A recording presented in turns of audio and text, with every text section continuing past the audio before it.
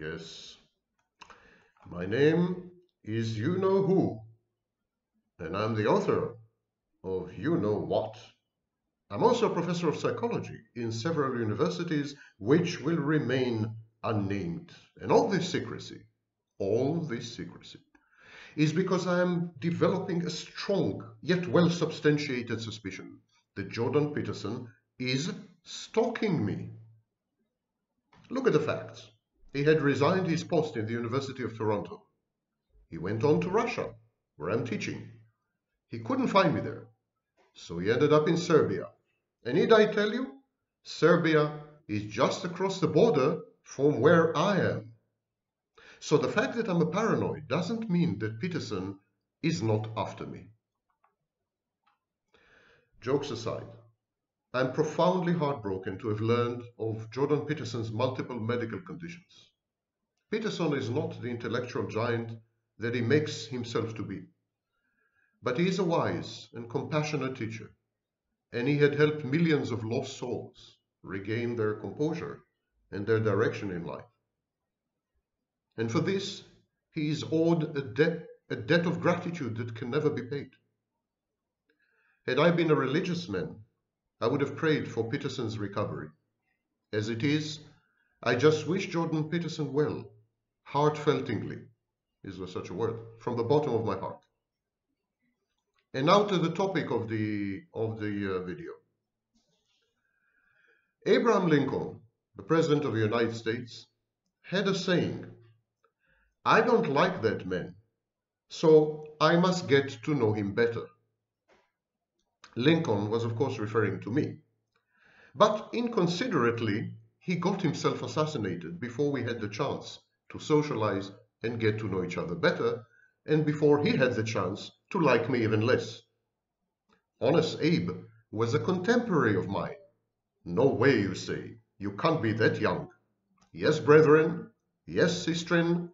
I am as old as the Civil War. And some people say that I'm even older. All I know is that my birth certificate is printed on a papyrus. What am I on about? Perchance Minnie spiked my Java? Could well be. But coming back to dead presidents, Lincoln was a sharp cookie. You don't like narcissists, and you really don't like me, especially if you're a woman. I make your skin crawl. I make you lose your breakfast and then some every time I pollute your screen. I'm a one-man bulimic diet. But you got to get to know the narcissist better. And I don't mean by demonizing the narcissist, and I don't mean by parroting what everyone says, and I don't mean by joining one of the cults that sprang up around oxymoronic and just plain moronic figures who woke up one day and discovered their inner narcissistic abuse expert. No, you should be more clever than that. You should be exposed to clinically proven information based on scholarly literature. I take pains to incorporate these in my horror shows known as YouTube videos. So without further ado, plunge into my seething cauldron, babies and bebettes, and get to know the men and women you all love to hate, the narcissists. Just a gender comment before I'm flooded with, countervailing arguments. Women are catching up to men in every domain. The number of women in universities exceeds the number of men. Women are catching up in the workplace. Women are catching up as far as wage equality. Women are catching up in politics. Kamala Harris. And in my not so humble opinion, women are surpassing men in many ways, and the future belongs to women. We are heading from patriarchy to matriarchy. But women have begun to display antisocial behaviors that border on psychopathy, not only narcissism. So women are catching up to men in this field as well. And I would venture a guess, unsubstantiated guess, based on anecdotal evidence, that the number of women narcissists is equal today to the number of men narcissists, and that women are fast catching up in terms of psychopathy and antisocial personality disorder. So, when you listen to this video, just exchange the pronouns and you will be fine. Whenever I say he, in your mind use she. Whenever I say him, her, etc., etc. If you were exposed or fell victim to or were traumatized by a narcissistic woman or a psychopathic woman, just change the pronouns. It fully applies. The problem is that it is useless to adopt normal language to describe the alien and the abnormal. How do you transcribe the mind of another person, even a healthy person, even a neurotypical? How do you access someone else's mind? How do you know for sure that the reports emanating from another person are accurate, authentic, non-manipulative, true? We don't have access to anyone else's mind. We use empathy as a bridge, but empathy is speculative. You see someone crying, you say she's sad. Maybe she's sad, maybe she's manipulating you. You never know. So you can't really, there's no true statement about the mind of another. That's Aristoteles, not Wagner. So if you can't access the minds of healthy people, can you imagine the difficulty in trying to make sense of the mind of a narcissist or a psychopath or a person with psychotic disorder? It's almost insurmountable. There's so little in common between you and them, such a paucity of shared experience. So much is missing, so many jigsaw puzzles, that you might as well be talking about an alien from Mars, a Martian. Or maybe about future advances in artificial intelligence, when robots will become indistinguishable from people, when androids will roam the earth and Blade Runners will be all over. Did you ever get the feeling? Did you ever get the feeling that language breaks down when you try to reach out to a narcissist? That the very structure of words and sentences and syntax and grammar kind of evaporates. It's like language itself becomes slimy. It's like you can't hold on to it. It's like a goldfish. Apropos language, did you ever get the feeling that the word heartthrob, I hope I'm pronouncing, I mean my accent is atrocious, my apologies. But did you ever get the feeling that the word heartthrob sounds suspiciously like a lethal medical condition? And that it inexorably leads and inextricably linked to drop dead gorgeous? Why all these metaphors of sexual attraction have to do with with death and devastation and destruction and everything? Okay, let's not go there, or you will all start to suspect that I'm envious of muscular Tinder kindlers. Forget it. I'm unique. To hook up with me, you must swipe right, not left. Let's start with some basic facts. Narcissists and psychopaths, and there is a very big debate, has been for decades, a very big debate whether this distinction should be made at all, whether psychopathy is not actually an extreme form of narcissism. But leave that aside.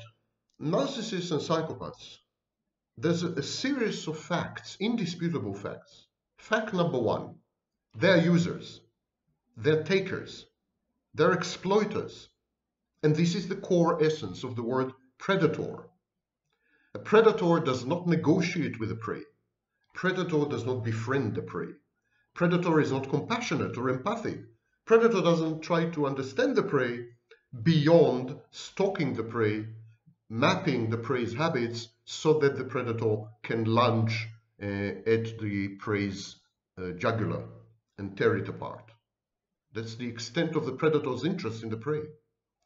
Predators are there. They are entities.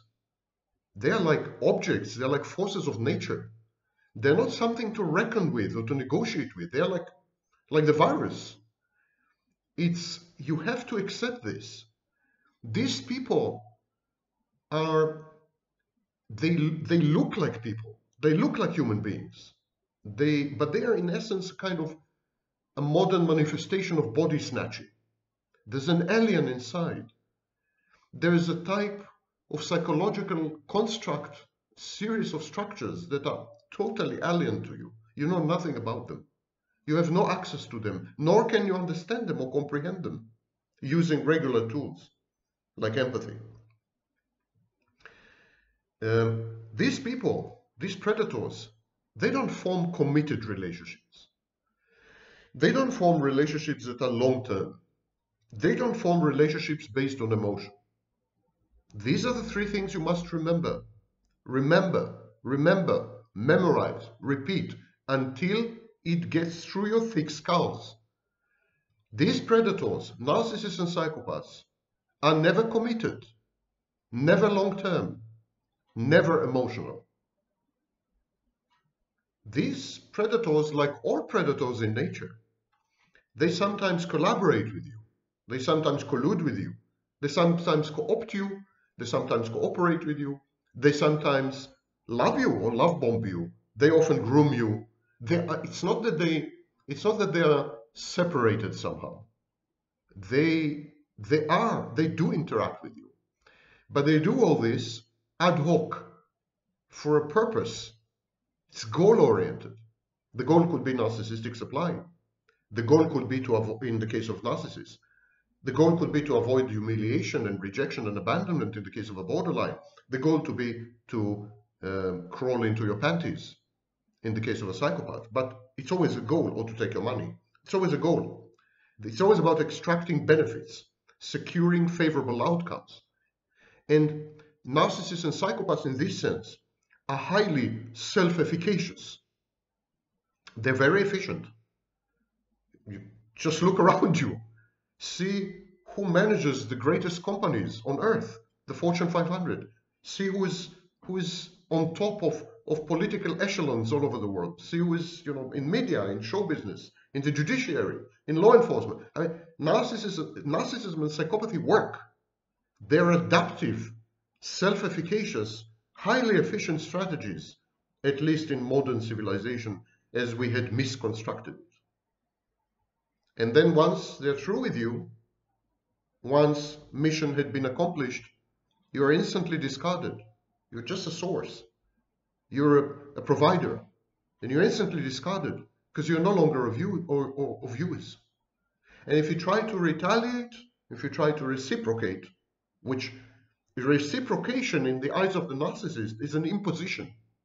When you try to reciprocate, the narcissist interprets it like you're trying to incarcerate him, to imprison him, to hem him in, to limit him, to drag him down to mediocrity and commonality. So narcissist regards reciprocation as a form of aggression with malicious intent. So if you try to retaliate, if you're vindictive, or if you try to reciprocate, if you try to win him over by loving him, by being empathic, by being compassionate, by thinking of his needs, by preempting his needs, it's a no-go strategy. It doesn't work. It alienates the narcissists and psychopaths. It makes them your enemies. Only no contact works. And so when the narcissists and psychopaths, having eradicated, demolished, and devastated and destroyed everything good in their life, when they're forced to return to the scene of a systemic failure in a business, a relationship, they numb themselves emotionally. And they go through a period of dysphoria, which is a form of depression. It's critical to understand that narcissists and psychopaths interact with you, are with you, in a marriage, in a business partnership, in a club, in a church, in a political party, in a nation. The narcissists and psychopaths are with you within something that I call pathological narcissistic space. PNS. Yes, I know all the jokes. PNS, penis, got it. The PNS, pathological narcissistic space, is a physical space within which the narcissist can optimize narcissistic supply, can regulate it, can render it predictable, where the sources are constantly available. And so it could be the neighborhood pub or bar, it could be a country, it could be a company, a business, it could be his marriage. These concepts are critical for you. I'll come shortly to the topic of the video, but this is the introduction. These are critical concepts for you to understand. The narcissists and psychopaths don't operate haphazardly, wildly. They're not wild. They're very methodical. They construct spaces within which they operate maximally and optimally.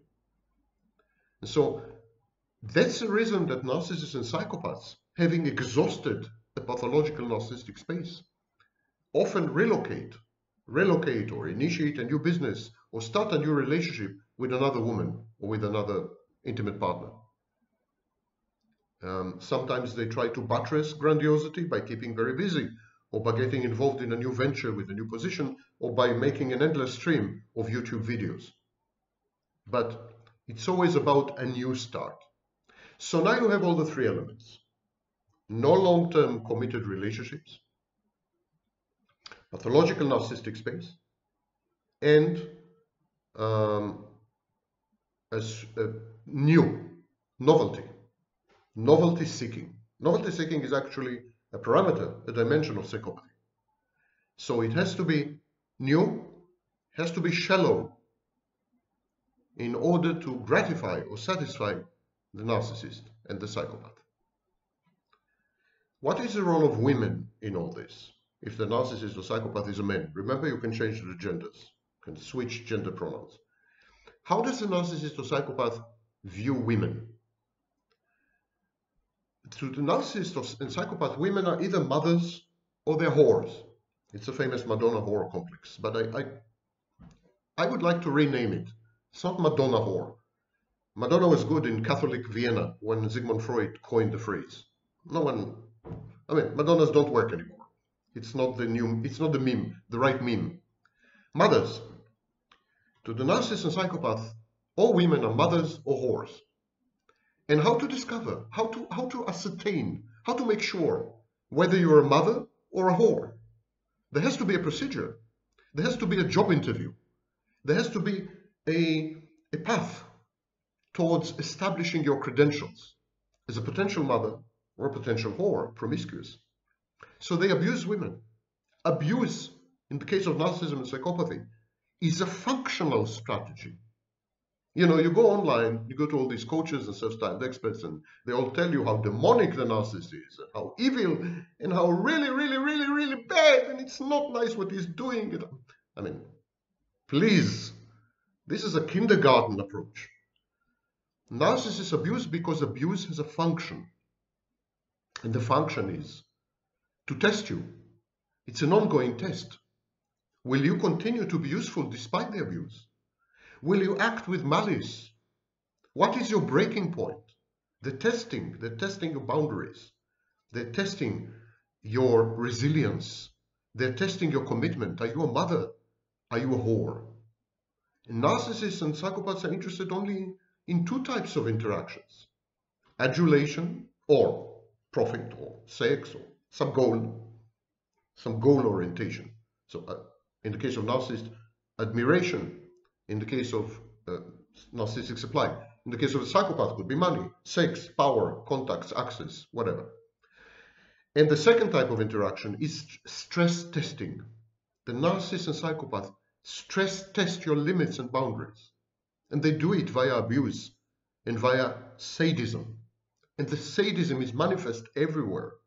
The sadism is manifest in the smile that erupts on the narcissist and psychopath's face when you're in pain. The sadism is manifested in the sex acts. The narcissist and psychopath doesn't have reciprocal, adult, loving, caring sex with you. He doesn't even use sex to communicate with you. He uses sex to degrade you, to despoil you, to destroy you, to ruin you in a way, to deconstruct you, to decompose you, to render you a dead mother. Narcissists and psychopaths are not interested in intimacy, in friendship, in companionship, or in reciprocated adult sex. Get rid of all this.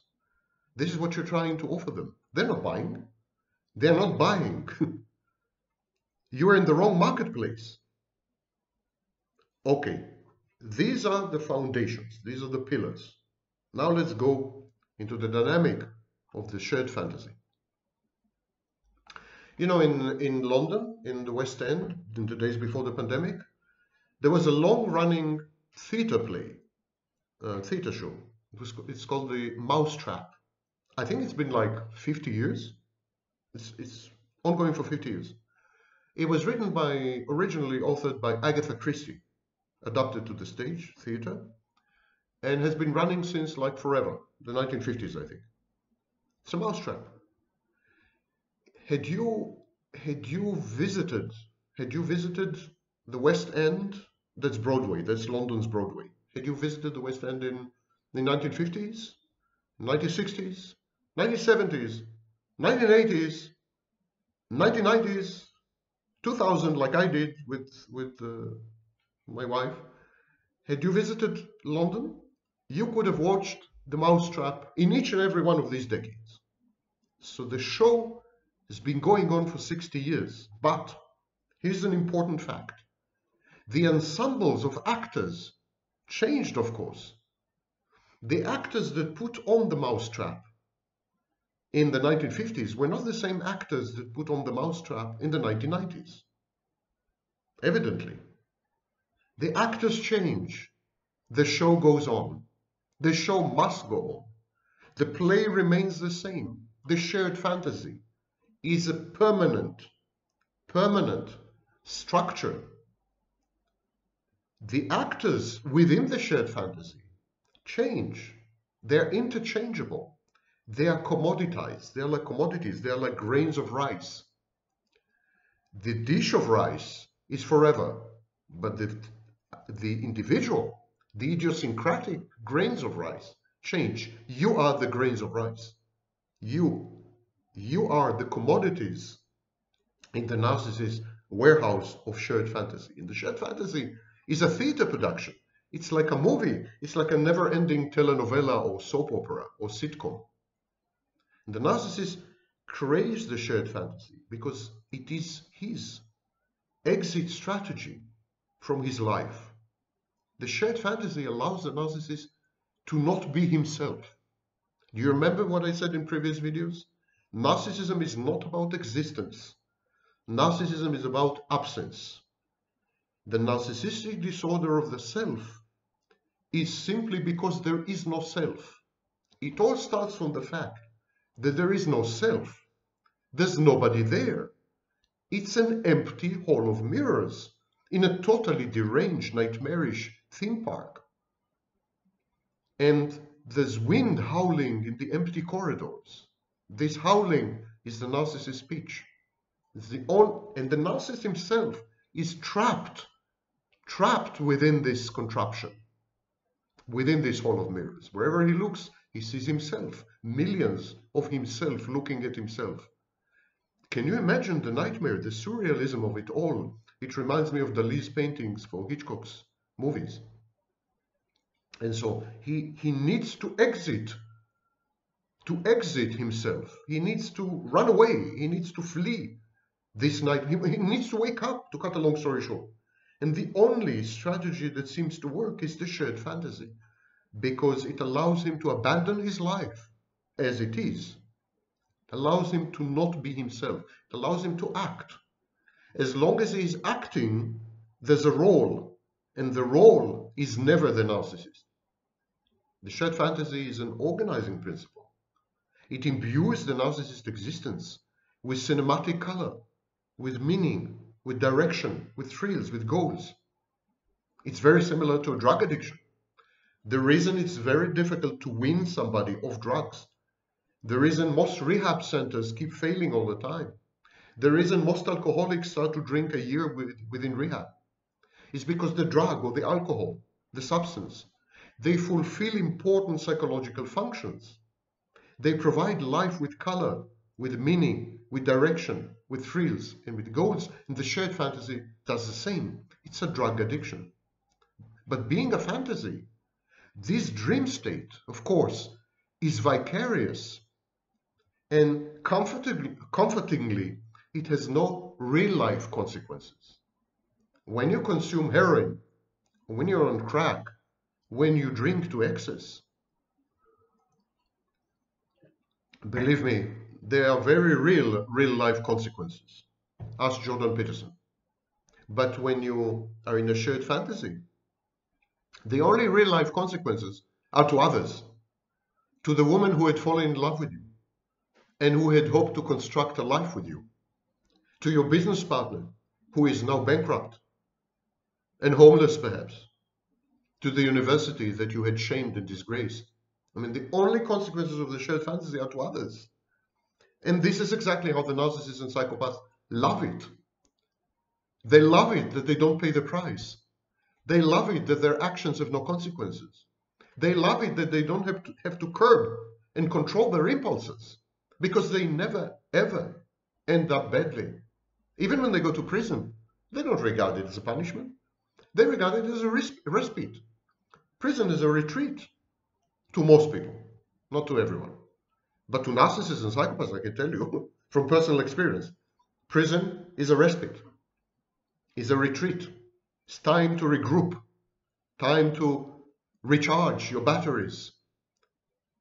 I have written Malignant Self-Love and 7 other books, including an award-winning book of short fiction published by Israel's largest publishing house, and it won the 2nd most prestigious literary award in Israel, the Ministry of Culture's award.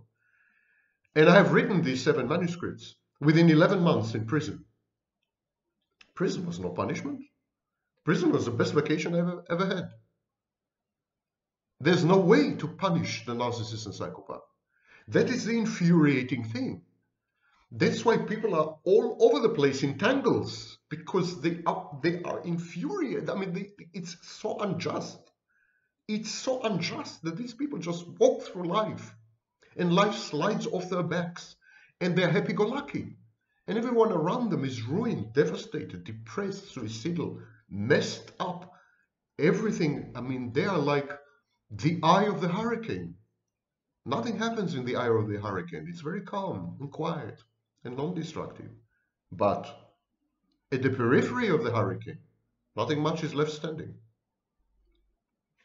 When in a shared fantasy, the narcissist and the psychopath appear to be normal. They are hopeful. They're hopeful. They're optimistic. They possess emotions. Of course, they display emotions. They exhibit emotions. Ostentatiously, may I add. But of course, these are fake emotions, faux emotions.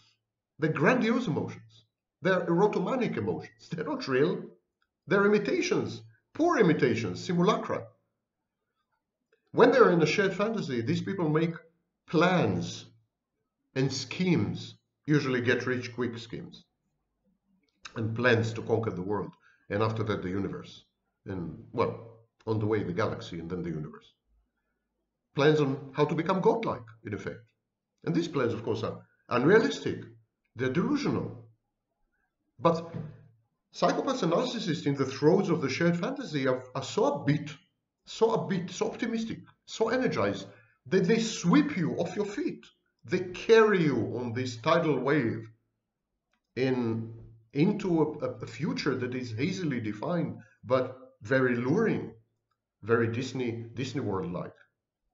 It is a self-induced, largely controlled manic state, and very reminiscent, by the way, of the manic state in bipolar disorder. That's why we very often misdiagnose narcissism and psychopathy with bipolar disorder and vice versa. And many mental health practitioners conflate and confuse borderline personality disorder with bipolar disorder. It's a common mistake. Now, shared fantasies come in several forms. Not 1, 3 forms. With a man, or with the same sex, with a woman, or with the opposite sex, and via creative work. So let's stick to the male version of the narcissist and psychopath. And I'm reminding you again, you can safely change the pronouns. Wherever I say he, you can say she, and vice versa. So, but for convenience sake, I'll limit myself to the male psychopath and male narcissist. So these men have 3 types of shared fantasy: with a man, with a woman, and creative work. Shared fantasies, to remind you, are the only way out of the sometimes life-threatening clinical depression, which invariably follows failures, injuries, narcissistic injuries, and narcissistic mortifications. Each shared fantasy ends with an interstitial phase, which very often leads to ego-dystonic processes such as dysphoria, depression, dysthymia, narcissistic injury, and narcissistic mortification. I've dealt with this in previous videos, so do not ask me about these things. Use the magnifying glass on the upper navigation bar on every page of YouTube and on my channel. Use the magnifying glass to search for mortification, search for narcissistic injury, search for depression. It is widely narcissism is widely conceived as a depressive state. Cold therapy, the treatment modality that I developed, works equally well with major depression as it does with narcissistic personality disorder. There's an element of grandiosity in depression. We'll come to it perhaps in another video. But shared fantasies are the way out of depression.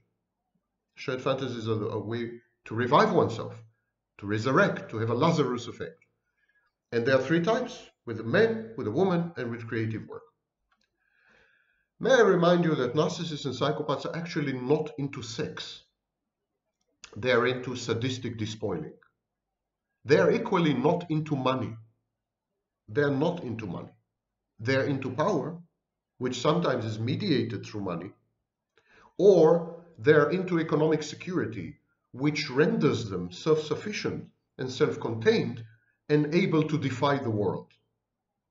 In order to tell the world F off, in order to be able to defy authority, to defy others, defy expectations, go against the grain, be your own man, free forever, etc., etc., etc. In other words, in order to be a psychopath, properly qualified psychopath, in order to be a narcissist, a grandiose narcissist, you need to be truly economically and financially independent. And this is a main motivation to obtain money.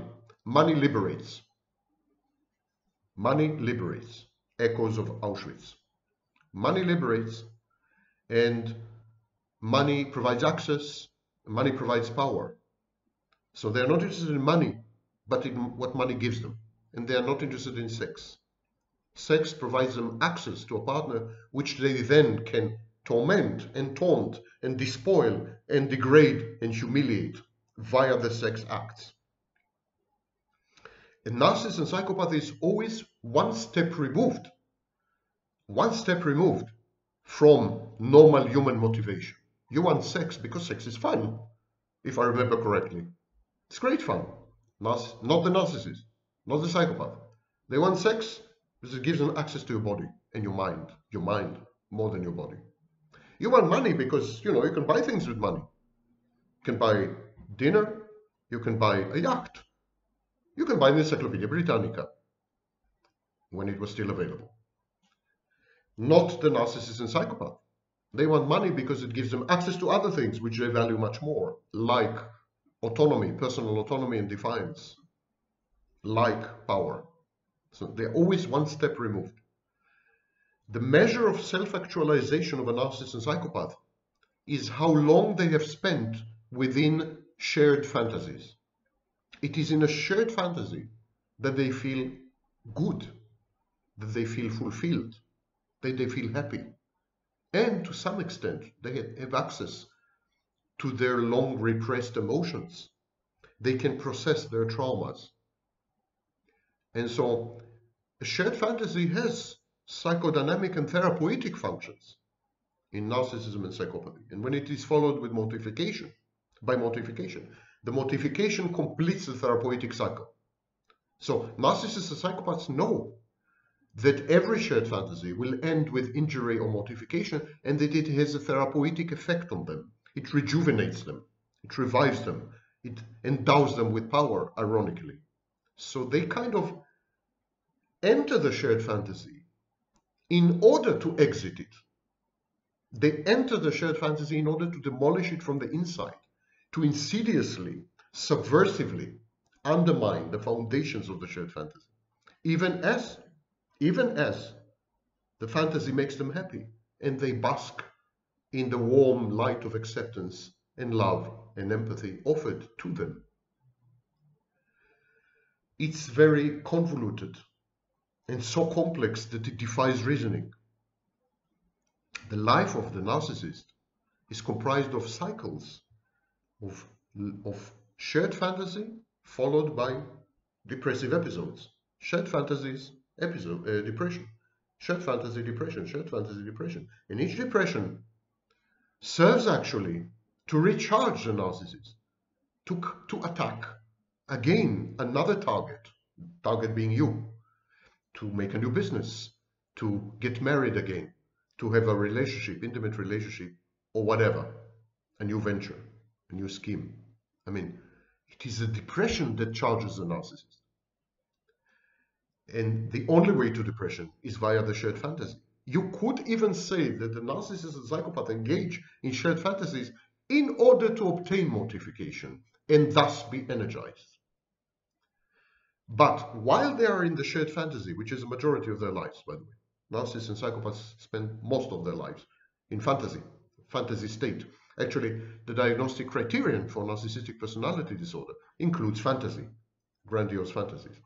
So while they are in the fantasy, it's heaven. Fantasy is a recreation of the family of origin without all the blemishes and the warts and the dysfunctions and the hurt and the pain of the original family. It's like having a mother that is finally not abusive, not evil, not bad, not malicious, not malevolent, not absent, not dead. It's like finally having a father who is understanding and compassionate and supportive.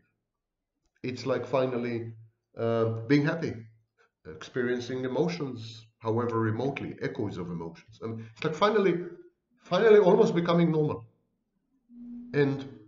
But instantly, the old repetition compulsions kick in. And the narcissist is trying to convert you into a dead mother. You're too alive for him. It's out of his comfort zone. He's not used to it. It renders him paranoid. He doesn't know what's going on. He doesn't know how to relate to you. So he must convert you, transform you into a dead mother. And if he's in business, he must destroy the business because success threatens him. Success is a form of commitment that terrifies him, frightens him a lot. Success, love. And during the depressive phases which follow the shared fantasy, the narcissist engages in compulsive behaviors, that are ritualistic in nature and intended to fend off the threat. Because the narcissist, of course, and the psychopath, they have magical thinking. If I think, it is. If it happens in my head, it happens outside. So the tumult, the chaos, the dark side, the shadow in their mind, they're terrified of it. So they engage in rituals, compulsive rituals, to fend it off, to protect against it. So narcissists can hoard, collect all kinds of things, write obsessively, overeat, watch films endlessly, binge watch, withdraw socially and romantically, avoid sex, shower frequently, etc. They have all kinds of compulsive behaviors. So this is the sequence. There's a shared fantasy. Narcissists and psychopaths destroy the shared fantasy from the inside. This depresses them or mortifies them or injures them, and they defend against this with compulsions. Narcissist typically has a few shared fantasies at the same time. Usually the energy of one shared fantasy feeds off, underlies the creation of another shared fantasy. So if he finds himself within a romantic shared fantasy, this will give him energy to start a new business, which will also become a shared fantasy. Because the goals will be unrealistic, the schemes will be inane, it will all be outlandish, and it will end in major disaster, bankruptcy or worse. But for a while, it will look good. For a while, it will attract investors or punters or, clients. So the romantic shared fantasy feeds, for example, the business shared fantasy. Or the business shared fantasy feeds, provides a narcissist with the energy to create, so he becomes creative. Or the romantic shared fantasy renders him more creative, which is another shared fantasy. The narcissist always overvalues his creativity and his creations. He misjudges their value, misjudges their place in civilization or history or whatever. He is grandiose. So in narcissist also, another thing is that narcissist can switch between shared fantasy. He can have, for example, a romantic shared fantasy, then start a business shared fantasy, and then give up on the romantic fantasy and move, become totally emotionally invested, cathected, full cathexis in the second type of shared fantasy, which is a business shared fantasy. And then he becomes creative. So he completely forgets about the romantic shared fantasy. And you see that a lot with narcissists and psychopaths. They circulate among shared fantasies. They start off with you. There's this love bombing and grooming and amazing honeymoon and I don't know what. This gives them energy. They open a new business, they forget about you. They become workaholics. You never see them again. And then within the new business, they begin to write something or to paint, draw something or to paint something or to create something, and they forget about the business. And their excuse is, I'm a creative type, you know, I'm an entrepreneur, I'm not a manager. I don't want to waste my life on administrative issues and minutiae and details. So then they switch from the second type of fantasy, the business fantasy, to the creative fantasy, and so on and so forth. It's a merry-go-round. It's a merry-go-round. When the narcissist finds a person, narcissist or psychopath, they find a person who can provide all three fantasies. For example, that person is rich, romantically available, and I don't know what, creative in a way that encourages the narcissist's creativity. When there is a package deal which includes all three fantasies, that person becomes a permanent feature in the narcissist's life. And the narcissist is capable of marital fidelity and stability with such a person. But it's a rare person. It's someone who can provide all three or at least 2 out of 3 shared fantasies on a consistent basis, disregarding and ignoring the constant abuse, the constant testing of boundaries and limits, the constant sadistic sex, the constant sadistic withholding of sex or other things, the constant sadism in general. It has to be a very strong, centered, boundaried personality to cope with the narcissist. And the narcissist has to be very special for someone to make these sacrifices. What about shared fantasies which are not romantic? For example, business shared fantasies. Shared fantasies that revolve around a new scheme, a new business, a new venture, a new enterprise, a new political party, a new NGO, a new, something that's not romantic. So the first critical criterion is usefulness. When the narcissist and psychopath choose partners, I mean non-intimate partners. This is about non-romantic shared fantasies. When the narcissist and psychopath choose partners, they choose people according to their usefulness. Are these people willing and able to provide narcissistic supply? So they tend to surround themselves with sycophants and yes sayers, yes men, and this kind of people. Fans, followers, blind followers, brain dead followers, and so on. So they create actually cults. So when they team up with other people in a non-romantic setting, these people would tend to provide narcissistic supply in an unthinking, non-critical manner and gradually coalesce into a cult-like sect. Or they team up with people who can provide services. Services could be money, seed money, investment, could be access to other people who can provide money and power, could be access to power, could be access to decision making. So services could be logistical services. They have an office, located in a critical hub. So useful people are people who provide adulation, if you're a narcissist, or people who provide services, if you're a psychopath. Money is much less of ironically and surprisingly, money is much less of a consideration. A narcissist and psychopaths would not team up with someone because he has money unless they want to take his money. But they would never team up with someone just because he has money. Because money, they perceive money as less important and dispensable and as a means to something, as a tool, as an interim step. But they would team up with someone who can help them to make the money. They want their own money. They don't want to be dependent on other people. And there's a lot of mythology and nonsense online about this. Narcissists and psychopaths are averse to any form of dependence and dependency. So they are very unlikely to, for instance, to become gold diggers. Gold diggers and women who look for sugar daddies and so on, these are usually histrionic women, not psychopaths and narcissists. Psychopaths and narcissists wants to make his own money so that he controls the money, so that he controls everyone around him.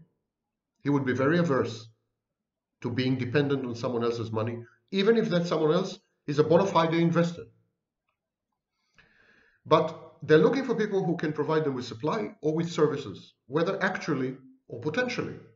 When I say potentially, I mean if a narcissist has a track record, a common experience with someone in the past, and that someone had provided him with supply regularly, predictably, and reliably, or that someone had provided him with services reliably. So this track record registers. There's a memory, and this leads to the process of hoovering. That's why narcissists keep coming back to original sources of narcissistic supply, to original partners in shared fantasy, if there was no mortification, and to original business partners. And the narcissists and psychopaths maintain full contact within a shared fantasy with other people only when and only for as long as these people actually provide supply, services, or sex, the 3 S's. And this applies to men and women. In other words, they will maintain full contact within a shared fantasy with men only if these men provide supply or services, and they will remain in a shared fantasy with a woman only for as long as she provides supply or services or sex. This is the full contact variant of the shared fantasy, but there's a spectrum. There's a spectrum of contact within shared fantasy. The full contact is a typical shared fantasy, but you have limited contact shared fantasies, mainly during the interstitial phase. Limited contact shared fantasies are when the other person remains useful, actually or potentially, based on track record, but is useful, but is hostile. So the narcissist will remain, for example, in a shared fantasy with a woman who still provides him with sex and with services, even if she no longer provides him with supply and she's hostile to him. She hates his guts. But as long as he provides these things, he will stay with her. And he will stay with her, and this is a limited contact shared fantasy. Similarly, he will continue to have a business partnership with men who provide him with access to money and access to power and access to contracts and access to procurement and access to international trade and so on. Remain partners with these kind of people, people who bring clients, rainmakers. He will remain partner with these kind of men, even if these men envy him, try to undermine him, passive-aggressively act against him. He will still remain. So the critical point in a shared fantasy, what's in it for me? What do I get out of the shared fantasy? As long as I get anything out of the shared fantasy, I don't really care what you think about me, what you're thinking about me. You can hate my guts. You can try to obstruct me. You can be passive-aggressive. You can undermine me. You can poison me daily with arsenic or any other poison of your choice. I don't give a fig. As long as you provide me with services, access, contacts, money, sex, supply, you name it, as long as you fulfill my goals, I'm with you. And I'm with you in full contact, in the full contact version of the shared fantasy, if you still love me, if you still admire me, If you still look up to me, if you still emulate me, then it's okay, then it's full contact shared fantasy. But if you hate my guts and if you want me dead, it's okay. We can have a limited contact shared fantasy for as long as you're useful. The minute you're no longer useful, I will dump your ass. And then there is no contact, of course.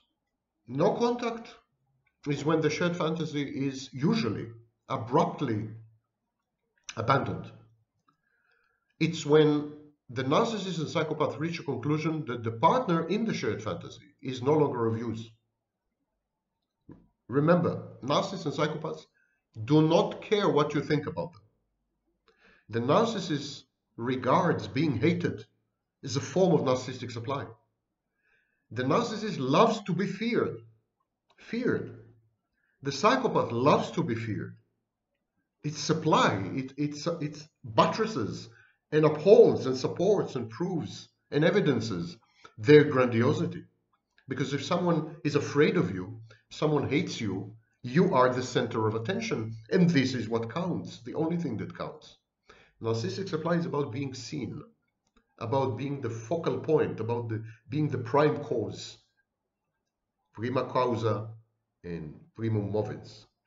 So it doesn't matter what are the emotions that swirl around the narcissist, that surround the psychopath. Narcissists and psychopath thrive in adversity, absolutely thrive in adversity. Actually, they so much like adversity that they provoke it on purpose. They act obnoxious. They act defiant, impulsive, disempathic, sometimes just in order to garner attention. The same way a small child would misbehave and throw a temper tantrum to obtain and secure his mother's attention. This creates in them the feeling of a safe base. So they go no contact only if the other party is no longer of use. Of course, if the other party in the shared fantasy is malicious and dangerous, if they're planning things, to do things to the narcissist or psychopath, I don't know, snitch to the police or the FBI, steal all the narcissists and psychopaths' money, do really, really bad things. If they are actually psychopathic in a way, if they are narcissistic, then of course the narcissist and psychopath will go no contact. So narcissists and psychopaths will go no contact if you're no longer useful, or if you begin to represent a clear and present danger, if you're malicious. When in the limited contact and the no contact phases, the narcissists and psychopaths are no longer interested in the partner to the shared fantasy. They are not protective of the partner. They're not possessive of the partner. They're not attentive or supportive. They couldn't care less about the partner, his or her fate, family, crisis she may face, and who she associates with and what she does with other people. So she can slip around promiscuously. Narcissists couldn't care less. In the limited contact and no contact strategies, there is absolute decathexis. In other words, removal of the emotional investment and emotional energy from the partner. And from that moment on, the partner is perceived as a neutral instrument, a tool, in more than one sense of the word, a neutral object, a means which allows the narcissist and the psychopath to realize goals and nothing else. In limited contact shared fantasy, the narcissist and the psychopath limit the interaction to extracting supply or to receiving services or to making money and so on. It's very instrumental. The shared fantasy becomes instrumental. It loses a lot of its allure. This fantastic nature is diluted and sometimes disappears altogether. It becomes like cold, hard facts. It pushes the narcissist, the psychopath, back into their dreary, sharp-edged, wounding lives. So the limited contact shared fantasy is an interim phase between the full contact shared fantasy and the no contact. And many of you have gone through this, by the way. Many of you were involved in a full contact shared fantasy, and then you transitioned through a limited contact shared fantasy. You couldn't let go. You wouldn't let go of the fantasy that you had with the narcissist the psychopath. It took you a while. It was a process of de-escalation. You got rid of these certain elements, certain figments, certain dimensions. You couldn't just turn it off like a faucet. And the narcissists and psychopaths do the same. They go from full contact to limited contact to no contact. People exit the shared fantasy, disillusioned, sad, enraged, having realized that they were objectified, dehumanized, instrumentalized. The narcissists and psychopaths were just fantasizing, that they were averse to any true, deep, profound commitment, that they were liars, losers, failures, misanthropes, misogynists, and sadistic abusers. And so men just give up on the narcissist and psychopath, and they resort to other people to do business with, to befriend. But it's always harrowing. It's always heartbreaking. The narcissist and psychopath present a facade which is so easy to fall in love with. There is this addictive element. Shared fantasy is a respite from life, is a retreat, is a break, also for the other partner. The psychopath and narcissist convince the other partner that life could be a fantasy. And this is irresistible. This is addictive properties. When women are deemed useful by the narcissist or psychopath, it means that they are able and willing to provide supply, services, submissive sex, whether actually or potentially, depending on circumstances, depending on previous track record. But there are these elements of narcissistic supply, adulation. So the woman has an idol. She has someone to look up to. She has someone, she can suspend her judgment. She can suddenly feel not responsible. Because it removes the burden, the angst of existence. It's kind of outsourcing your need to cope with life. Suddenly there's a bigger figure, a father figure if you wish. A bigger figure who takes care of you and takes care of everything. No need to worry. All you have to do is provide services and be submissive in sex. What's the big deal, women say. It's not such a big thing. And the narcissists and psychopaths maintain full contact with the woman within a shared fantasy only when and only for as long as she actually provides supply, sex, and services. When she stops providing one of these, she cuts off the sex, or she no longer adulates and admires the narcissist unconditionally and uncritically, or she falls ill, she becomes sick. At that point, the narcissist switches from full contact to a limited contact shared fantasy, which I call the interstitial phase. But even the limited contact shared fantasy is only when the woman somehow remains useful, actually or potentially. So even if the woman is hostile, the woman hates the guts of her partner, if she still provides two of three, she provides, I don't know, adulation, supply and services, or sex and services, narcissists and psychopaths would still be there, but they would begin to gravitate towards no contact. So full contact shared fantasy suddenly becomes limited contact shared fantasy. There is a withdrawal, there is an absence, there's a coldness, there is neglect and abandonment.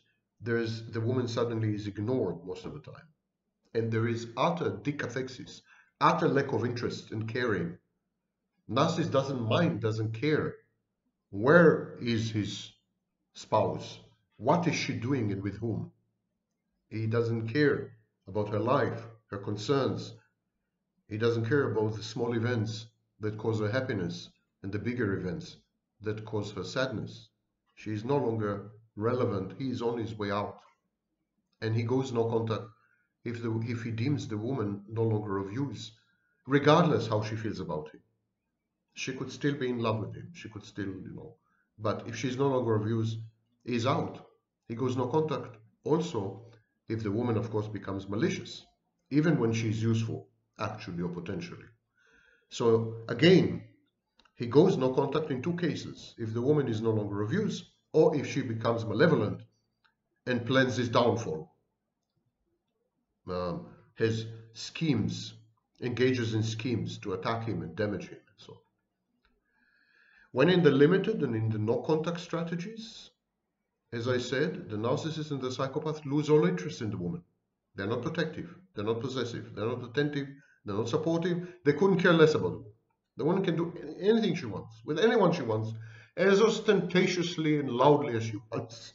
It's of zero consequence or interest to the narcissist. He is busy planning his next shared fantasy.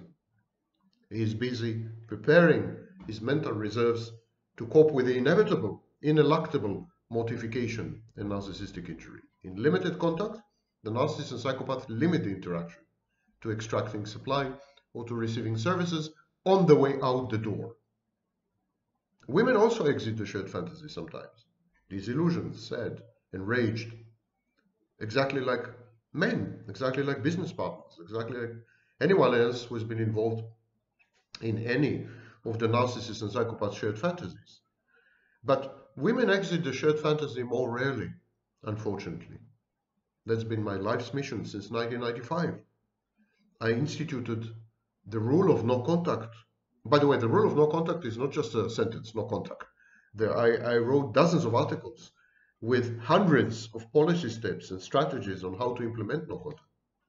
So I did this because women don't give up.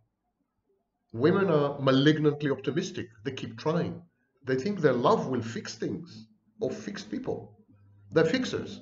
It's not healthy.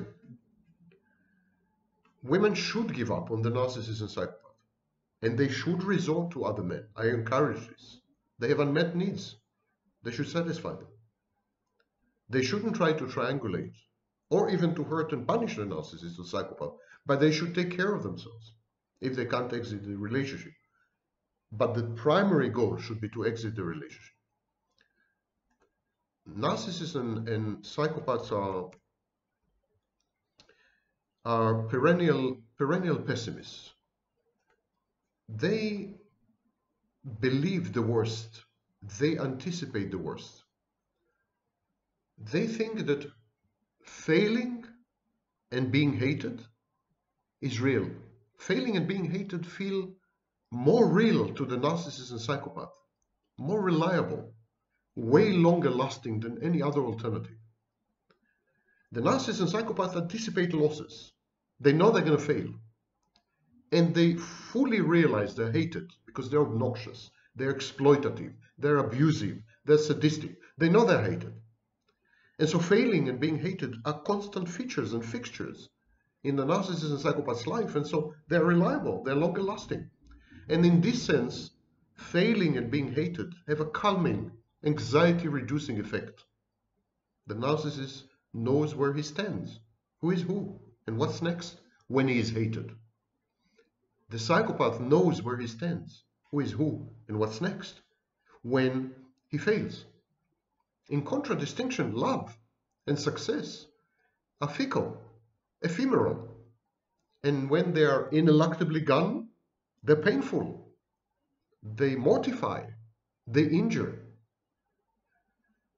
Often love is feigned by gold diggers and worse, or conflated with erotomania and dependence.